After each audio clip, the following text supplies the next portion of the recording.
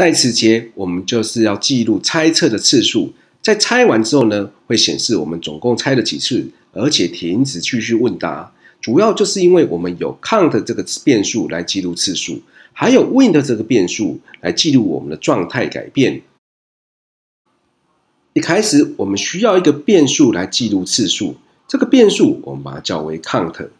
那接下来进入程式之后呢，就要先把这个变数先设成0。那每次执行完提问之后呢，要把这个变数次数再加1。当猜对时，我们就把总次数显示出来。但这边还有一个小问题，就是即使我们猜对，它还会继续向我们猜测，所以我们还需要另外一个变数来记录状态的一个改变。一开始我们把这 win 变数设为0，当成功的时候呢，就把 win 变数设为1。好，而且我们希望成功的时候呢，回圈就不要再执行，所以我们把这个控制里面的重复执行，直到方块拉进来。